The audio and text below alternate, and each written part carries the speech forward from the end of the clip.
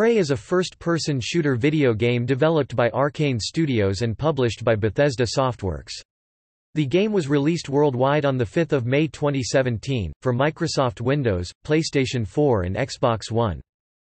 In Prey, the player controls Morgan Yu while exploring the space station Talos I, in orbit around Earth Moon L2, where research into a hostile alien collective called the iTyphon is performed. As the iTyphon escape confinement, the player uses a variety of weapons and abilities derived from the iTyphon to avoid being killed by the aliens while looking to escape the station. The player gains access to areas of the station by acquiring key items and abilities, eventually allowing the player to fully explore the station in an open-world setting. Arcane's Prey is largely unrelated to the 2006 game Prey developed by Human Head Studios, and is considered a reimagining of the intellectual property set in a wholly new narrative. While Prey 2, a sequel to the 2006 game, had been planned by Human Head, it fell into development hell following transfer of the intellectual property from 3D Realms to Bethesda Softworks, and was eventually cancelled in 2014. Arcane's game does not use any of the planned sequel's assets, and only incorporates the previous game's name and the broad theme of the protagonist being hunted by aliens. Arcane built Prey as a spiritual sequel to System Shock, providing the player with several potential means of progressing within the game.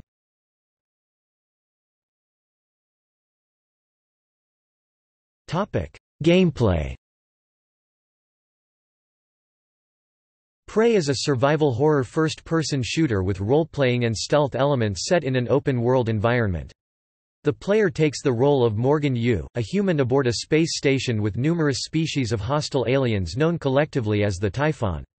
The player is able to select certain attributes of Morgan, including gender, and decisions made by the player that affects elements of the game's story. To survive, the player must collect and use weapons and resources aboard the station to fend off and defeat the iTyphon. According to creative director Rafael Colantonio, the station is completely continuous rather than having separate levels or missions, at times requiring the player to return to areas they previously explored. The player is also able to venture outside of the station in space and find shortcuts connecting parts of the station.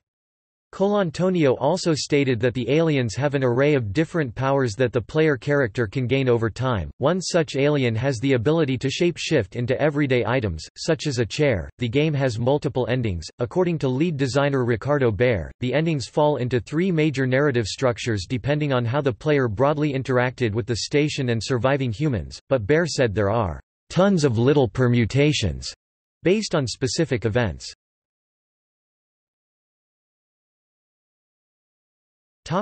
Mooncrash expansion. The Mooncrash expansion, released in June 2018, is a separate game mode built atop the setting and gameplay of the base Prey game. It is a roguelike-like mode in which, while the levels of the expansion remains the same, placement of enemies, weapons, and other items are randomized on each playthrough. Narratively, the player takes the role of Peter, a hacker aboard a satellite orbiting the Moon, forced by his employer the Chasma Corporation to figure out what happened at the Pythias moonbase. Peter does this by running through simulations, in which he takes the place of one of 5 known survivors of the attack. The player, as Peter, must figure out how each of the 5 survived through the 5 various escape routes.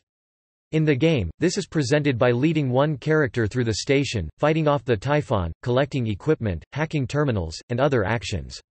If the player can lead that character to safety, they then must lead the other characters, one at a time, through the same gameworld to find a different escape point, with all of the changes on the gameworld from the previous characters still in place. Should any character die, that resets the simulation, randomizing the world elements and effectively starting a new run. However, the player gains credits that they can use within the simulation to improve how any of the characters start, such as with better weapons or additional health packs, and they can permanently unlock skills for each character within future simulation runs by collecting certain objects within the gameworld.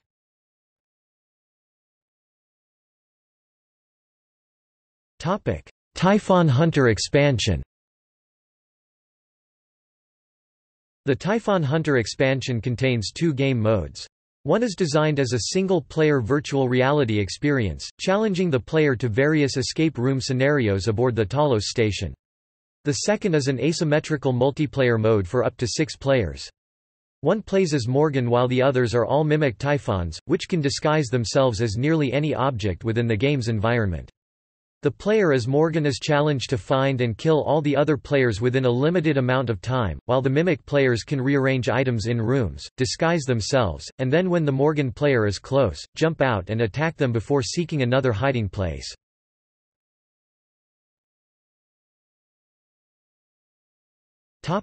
Plot.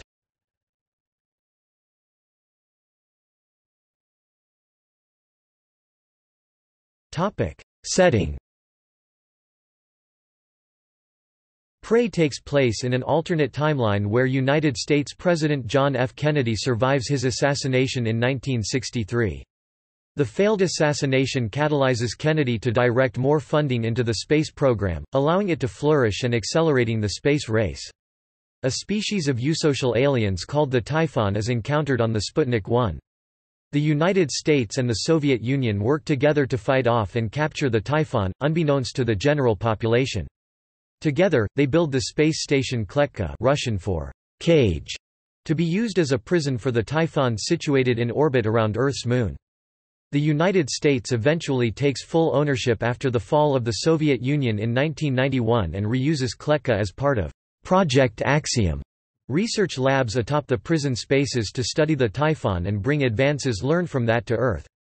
After the Pobeg incident in 2000, where some scientists aboard the station lost their lives to the Typhon, along with geopolitical instability at the time, the United States shuttered Project Axiom, leaving the captive Typhon alive. By 2025, the newly founded Transtar Corporation acquires Kletka and by 2030, has refitted it as Talos I, a fully operational research laboratory to study the Typhon and develop advances in neuroscience. This leads to the creation of neuromods that harness the Typhon's physiology to restructure the human brain to grant the user new abilities, including superhuman ones. Transtar grows financially successful from sales of neuromods on Earth. At the time of the game's setting, about 2035, Transtar has further expanded the station to make for suitable living quarters for its staff that spend up to 2 years on the station between regular shuttles to Earth. Because of the numerous agencies that operated and expanded Talos I over the decades, the station includes a large mix of architectural designs, ranging from retrofuturism that was popular in 1960s America, to brutalist styles that were common in the Soviet bloc in the mid-20th century, to opulent Art Deco put in place by the wealthy Transtar executives.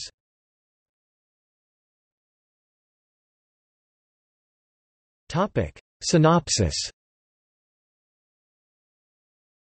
In March 2032, Morgan Yu is recruited by their brother Alex to join Transtar's research team on Talos I prior to leaving for the station, and while taking a series of tests including the trolley problem and the Rorschach test, one of the supervising doctors is attacked by a Typhon and Morgan is knocked out.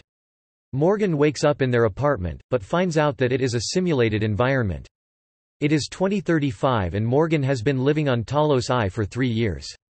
Morgan is contacted by January, an operator artificial intelligence that claims to have been built by Morgan.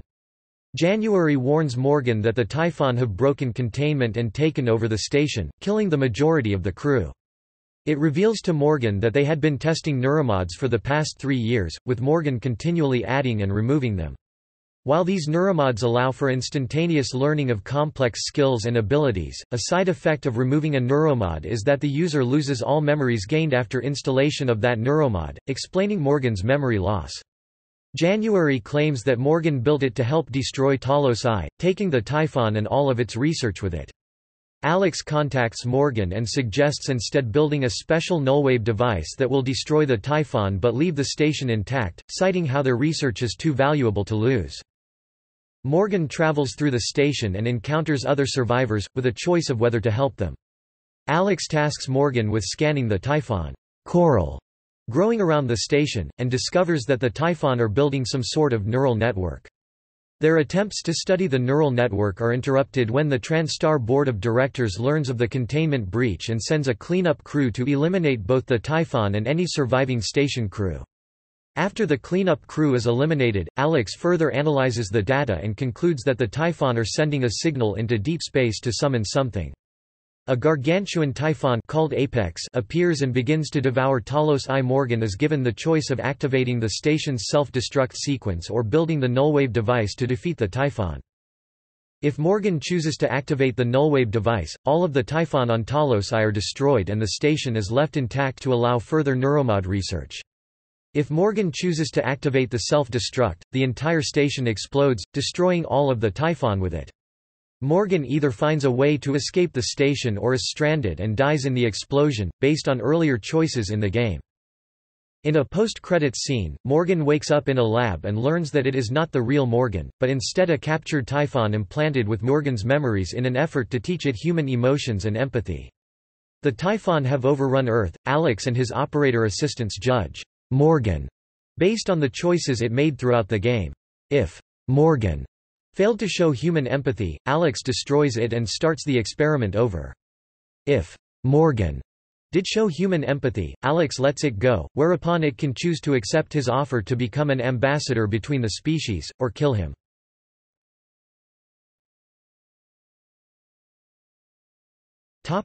Development.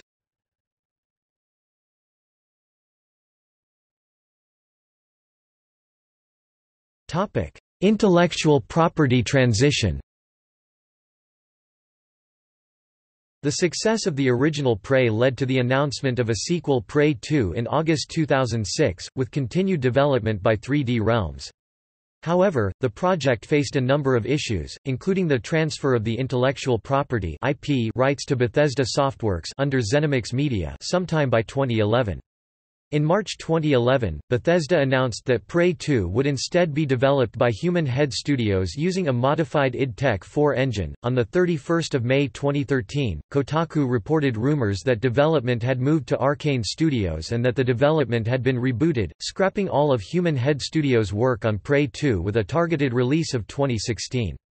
After about a year of further rumors, Bethesda officially cancelled Prey 2, though as described below, Arcane had started working on a Prey game that would be considered a reboot rather than a sequel, using none of the Prey concepts and none of Human Head's previous development. On 12 June 2016, Bethesda officially announced the Prey reboot at its E3 press conference.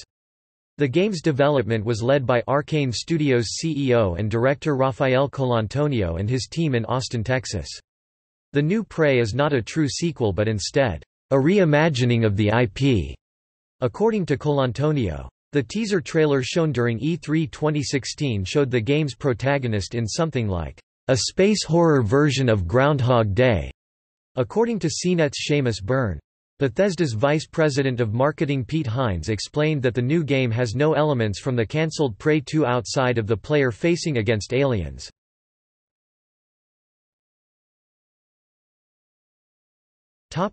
Gameplay design. This version of Prey came out of Arcane Studios' own ideas, as explained by Colantonio. After they finished Dishonored, roughly around 2014, they split their team to work on two projects, one being Dishonored 2 and the other a new IP based on similar gameplay ideas which would be in first person, with depth and simulation and narration. According to lead designer Ricardo Baer, Colantonio had suggested they look back towards what they had done with Arx Fatalis, a fantasy title produced by Arcane in 2002 which featured this big, interconnected dungeon that the player could roam so long as they could unlock everything. They took this mega dungeon concept, but now set it as a space station filled with hostile aliens, and would require the player to consider the full ecology of the game's world to overcome obstacles.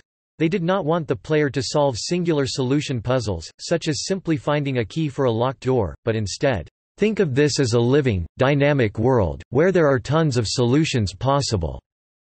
According to Baer, as Arcane started developing this concept, they recognized the similarities to the original Prey.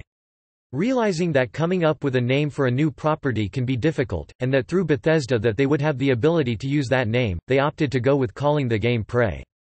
Hines explained that Arcane evaluated the Prey property to its core and built up a new game around it, calling it more a psychological game rather than a horror one. According to design documents from early in the project's history published by Kotaku, the game was developed at Arcane under the name Project Danielle. 3 different concepts had been presented, all based on the nature of System Shock and involving the player character named Danielle Sho, considered by Kotaku as a reference to Shoddan from System Shock, to find that there was a false reality in their apparent world and dealing with an artificial intelligence that has a significant influence on events. These settings included a futuristic lab set on Earth set just prior to the System Shock time frame, a secret lab on a remote island, and a retro-futuristic setting. Kotaku observed that this final setting was closest to what the released Prey looked like. Prey incorporates numerous gameplay concepts from Dishonored, which was itself inspired by the Looking Glass Studios games Thief, The Dark Project and System Shock, where players are encouraged to find creative solutions to overcoming obstacles. Borrowed elements from Dishonored include giving the player enough agency to determine how they want to proceed at the game, having in-game consequences for certain actions taken by the player, developing a game world based on a pre-established lore that can be learned by examining notes and computer terminals throughout the station, and a simple user interface. However, Colantonio said that Prey would be less focused on stealth as Dishonored was, and would provide a more role-playing video game-style improvement system through in-game chipsets that allows the player to customize their abilities for more tactical fast-paced action sequences in contrast to Dishonored's Bone Shard system. While Prey has been likened to a Metroidvania, its lead designer Ricardo Bear has said that he actually was not familiar with the sub-genre and that Prey's world design follows in the footsteps of games such as Arcane's own Arx Fatalis and Looking Glass Studios' System Shock, which featured interconnected worlds where to make progress, obstacles had been overcome through abilities the player could acquire. Bear considered the Talos I setting to be like an open world that is fully explorable as the player gained abilities and equipment. However, according to Colantonio, calling it an open world might have the wrong associations. The developers also took inspiration from FTL, Faster Than Light, considering the complexities of the various gameplay systems and how fast that a situation can go wrong if the player did not sufficiently plan ahead. Bear said they wanted to include that chaos of systems, and keeping in mind that Talos I is a functioning space station, populated the station with a number of hazards like gas pipes and oil spills that can both been a boon to the players in defeating the Typhon, but also cause unforeseen consequences if the player is not careful. Arcane had considered include procedural generation within the main campaign, so that different areas may have different hazards when the player encountered them, but they recognized that this would become a point of frustration for a single-player game that may cause players to leave the game uncompleted. They dropped this approach, and instead worked the procedural generation aspects into the game's downloadable content iMooncrash, which takes place outside the main game's campaign. Emergent gameplay was a goal of Arcane. While they had given the players abilities to take on the game in a full action mode or full stealth mode, they wanted players to find a way to complete the game in their own manner. They recognized players may take one specific set of skills and weapons, and avoided including any enemies or obstacles that would be impossible to surpass because they did not specialize in the right skills, providing a means to bypass such areas. Arcane also restricted how many horror elements they could include, since they could not predict where the player's attention would be throughout the game, providing another reason why they opted not to consider Prey a horror game. Some elements supporting emergent gameplay arose during testing of the game's various systems. One of the Typhon aliens, the Mimic, was inspired by the creature of the same name from Dungeons & Dragons, and was programmed to take the form of any object smaller than itself in the room, avoiding the use of scripted events and allowing the alien's artificial intelligence in the game's software decide what to replicate. Separately, one of the tools developed by Arcane was the Psychoscope, which allows players to scan an alien and learn and then use its powers. When the programmers learned of this, they quickly found that having players be able to copy the Mimic's power created a depth of new gameplay options, such as taking the form of a small object to sneak into small places, or taking the form of a non-flammable object to roll through fire-laden areas.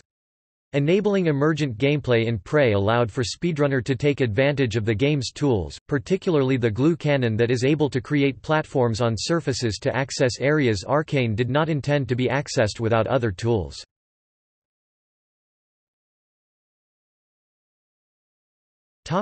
Story and art. The narrative concept for Prey came to Colantonio during one of his airline flights while on travel. On return, he started to engage with the Austin studio to flesh out the ideas for the narrative, design, and gameplay, looking to build as detailed a world as they had for the city of Dunwall used as the setting for Dishonored. Colantonio said that it took about a year from this initial concept to come up with setting the game in an alternate timeline that helped support this detailing. They considered how the future would have been different if Kennedy survived the assassination attempt, allowing them to flesh out the narrative and design of the space station. This itself directly attributed to the style used in the various parts of the station, with the team considering what architecture would have influenced those most responsible for operating Talos I at the time. This ranged from considering what Kennedy would have seen frequently were he alive in the 1960s and 1970s, to envision how those funding contemporary commercial space efforts like Elon Musk or Google would style a space station. As Talos I is a relative small space, Arcane was able to detail the station in depth, such as naming each non-playable character, including those already dead by the stories present, and fleshing out background stories for them, as to make the game's world more cohesive. The narrative also directed them to the types of weapons that would be available to the player. Arcane recognized that as a research station, their security forces would only likely have common weapons, such as pistols and shotguns, and would not have the equivalent of super-powerful gear like Doom's BFG. What advanced weapons are available were designed to look like prototypes and have flaws associated with them being only in their testing phase. Arcane's Harvey Smith is credited with establishing the iTyphon and the reason for their existence in the story. The player as Morgan follows in the threat's wake, finding survivors that have no idea what just happened but need their help. Arcane wanted a more unique design to the aliens, and opted to use designs inspired by paranormal elements rather than stereotypical insect or lizard-like species. Austin Grossman, also of Arcane, helped with establishing the early plot details with Morgan's awakening at the start of the game. Bear had reached out to Chris Avallone circa 2013 to gain his help with the story, though at the time, Avallone was committed to other projects but wanted to work with the studio. Once Avallone was able to, he contacted Arcane to offer his help on the narrative. Besides other parts of the narrative, Avallone was responsible for designing the non-player characters and the various missions that would involve these characters. Avallone felt these characters and their missions created dilemmas for the player to determine how to proceeding, helping the player to define their version of Morgan as well as expanding on the game's universe. Avallone worked with Arcane on the story from June to about November 2016. Among other works, Prey was influenced by the films Moon, Starship Troopers, and The Matrix. As part of the game's promotion, Bethesda partnered with the Alamo Drafthouse to show these three films during April 2017. Avallone also cited Aliens as part of his inspiration, describing it as an action-suspense film which has moments of comedy, even in the midst of heavy action sequences, and something he reused in writing for Prey. The original score was composed and produced by Mick Gordon, who had previously composed the soundtrack for Doom. Additional music was composed by Ben Crossbones, Matt Pearsall, and Colantonio, with each one providing a single track. The soundtrack was released for live streaming music services a week before the game's release.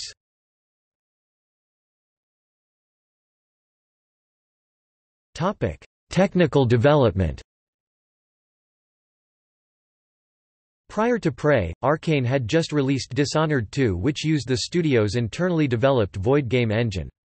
At release, many players reported performance issues with the Windows version of the game, which Arcane fixed through patches, but led to some lingering doubts as to Arcane's ability to develop for the Windows platform.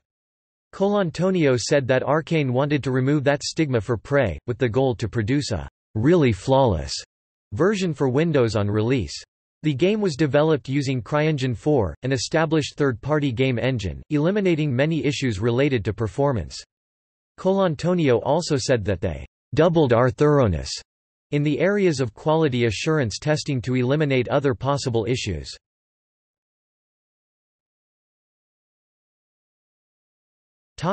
Expansions. During the Electronic Entertainment Expo 2018, Bethesda announced a free update released on June 9, 2018 that added 2 new game modes to Prey, including a new Game Plus mode, and a survival mode that adds modifiers to the game, such as weapon durability, that make it more difficult. Bethesda also announced the game's first downloadable content, iMooncrash, which is a procedurally generated adventure that was also available that day. They also announced plans to release a multiplayer iTyphon Hunt mode, where some players play as iTyphon mimics that can disguise themselves in the game's setting. The iTyphon Hunt mode was inspired by the Prop Hunt Mode that came about from Gary's mod. As Arcane started to show initial details of the main game, including the mimic enemies, players responded that they were reminded of Prop Hunt. Bear had not been aware of what that was, but after researching it, felt it was ideal for a multiplayer extension of Prey. Both iMooncrash and iTyphon Hunt were modes prototyped within an internal game jam following the release of Prey, looking to see how they could easily extend the game. The iMooncrash DLC was further updated in September 2018 with a free patch that provided in-game customization skins that celebrated the team's favorite roguelike games, which included Spelunky, Rogue Legacy, Risk of Rain, Don't Starve, Darkest Dungeon, and Dead Cells. The iTyphon Hunter mode is scheduled for release on December 11, 2018, along with a virtual reality-based Escape the Room set of puzzles set before the events of Prey.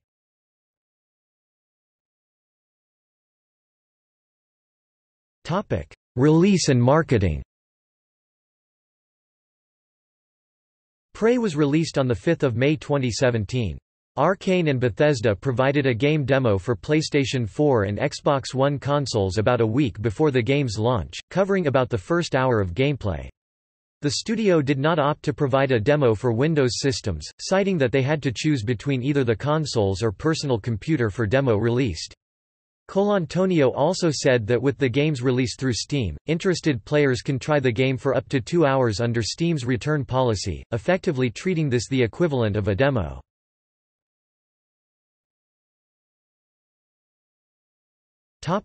Technical issues. On release, PCGAMESN reported that the Windows version of Prey lacked those technical issues that has troubled Dishonored 2, and called the game the best performing AAA game they had seen in several months. Eurogamer's Digital Foundry also found the computer version of Prey to run exceedingly well across even low-end computers, in contrast to problems it saw for Dishonored 2 at release. However, some reviewers and players found that after several hours of playing on the computer version, their saved games would become corrupted, and the game would crash when transitioning between areas once this started to occur. Restoring from older saves would eventually cause those to be corrupted as well, making the game impossible to complete. Bethesda reported it planned to release a patch to fix this issue in the week following the game's release.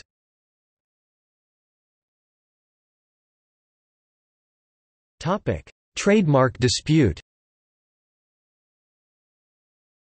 Just prior to release, No Matter Studios, the developers of an upcoming video game Prey for the Gods, announced that, due to trademark objections from ZeniMax Media, they had to change the name of their game to Prey for the Gods.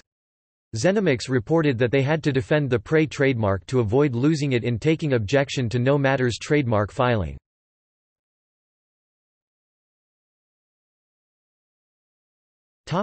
Reception.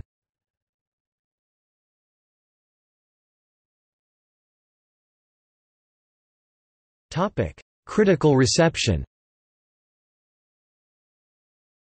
Prey received generally favorable reviews from critics. According to review aggregator Metacritic, critics praised the fully realized atmosphere of Talos 1, with some labeling it a luxurious sci-fi playground. On the other hand, combat proved divisive. GameSpot's Timur Hussain found fight sequences rewarding, while IGN's Dan Stapleton considered combat Prey's biggest weakness, partly due to periods of AI unresponsiveness. Concerning the story, GameSpot found protagonist Morgan Yu's journey somewhat thin, and trusted reviews called the storyline lacking. Eurogamer ranked the game 12th on their list of the top 50 games of 2017. GamesRadar Plus ranked it 11th on their list of the 25 best games of 2017, and Polygon ranked it 7th on their list of the 50 best games of 2017, while EGMINOW ranked it 9th on their list of the 25 best games of 2017. It was nominated for Best Setting in PC Gamer's 2017 Game of the Year Awards, for Best Xbox One Game in Destructoid's Game of the Year Awards 2017, and for Best Shooter in IGN's Best of 2017 awards.